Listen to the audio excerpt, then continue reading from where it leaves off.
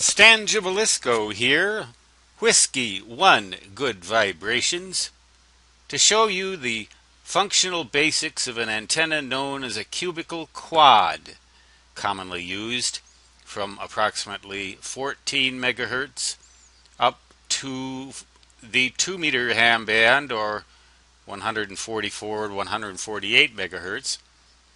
I'm not giving exact dimensions here, but generally speaking, the driven element should be one full electrical wavelength in circumference.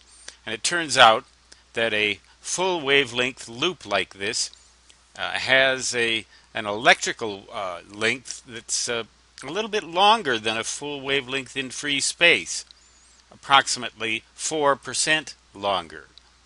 The reflector for the antenna should be about 5% larger in circumference than the driven element.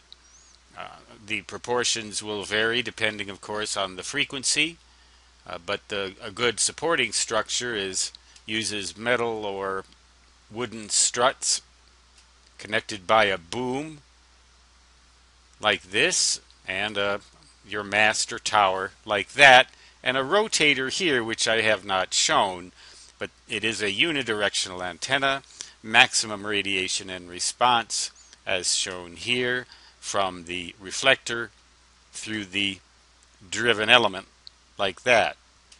It receives best from the right and transmits best towards the left in this particular diagram. The antenna itself is rather fragile and can't be expected to withstand some of the more severe ice and windstorms that a simpler antenna such as a Yagi can withstand. However, it offers approximately 2 dBd gain over a Yagi antenna having the same number of elements. As for design parameters at any particular frequency, I recommend you browse the internet and or consult the venerable ARRL Handbook for Radio Communications, published annually by the American Radio Relay League. There is none better. So that's just what a quad looks like, and why it's called a cubical quad. Well, I guess if you connect these four corners with straight lines, you get something on the order of a cube.